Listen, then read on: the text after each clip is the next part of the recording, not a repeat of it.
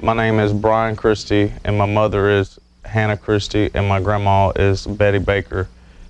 Back in 1998, July 27th, around lunchtime or so, I got in a real severe wreck.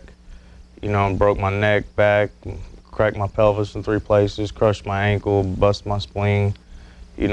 Probably should have been dead. He did die. He was life-flighted to Vanderbilt and on the helicopter, and while he was on the helicopter, he did die.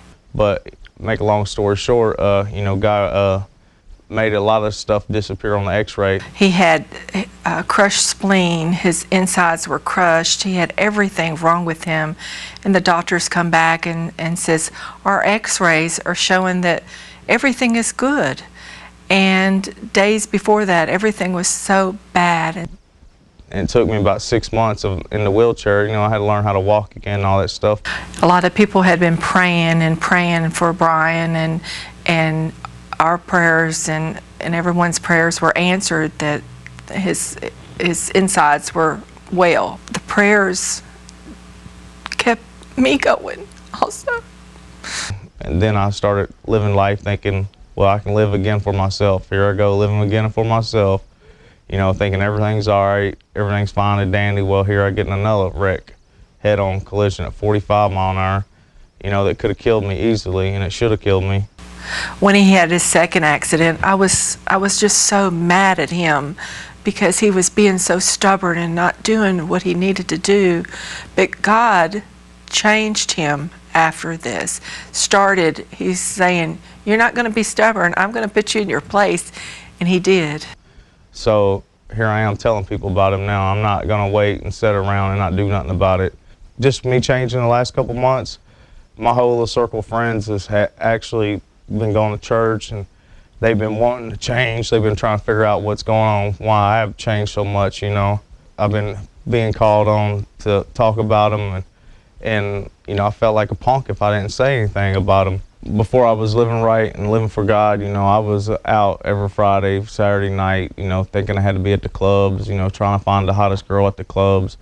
I was out with all the wrong women for the wrong reasons, and ever since I realized that I need to do what I need to do, I decided to not have sex until marriage. And anybody that knew me before, they know it wasn't just me. They could stop that.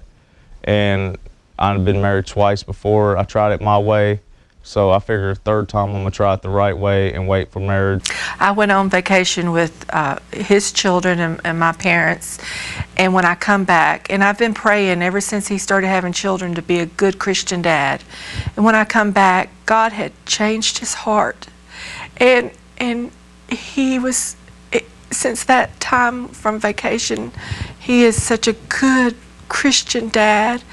We always pray before meals. No matter where he's at, who he's with, he is praying before the meals. He's reading his Bible on his phone. He even has his son, before he goes to bed, reading the Bible on his phone.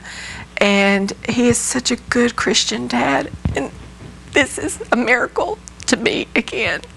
So, it's a really cool adventure, and as a Christian, you can have fun. For the longest time, I didn't think you could.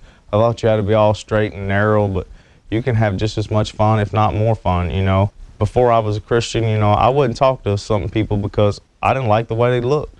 Or, I didn't like the way I just didn't like them for no reason. But now, I'm not like that no more, so I talk to everybody and try to treat people like I want to be treated.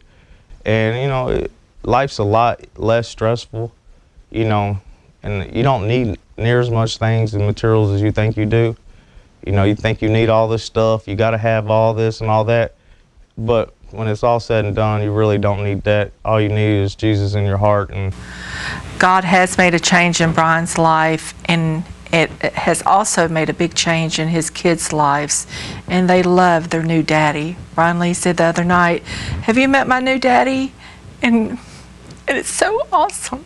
I didn't think God could use me because I was bad and, dumb, whatever, but now I know God can use me. He can use anybody. That's what he wants us to do, go out and reach and talk to people that never heard his name before. Even though it was 15 years ago, I still get very emotional knowing what could have happened. But now I'm very emotional about being so overjoyed of what has happened. And I'd like to thank everybody in the church that has prayed for him.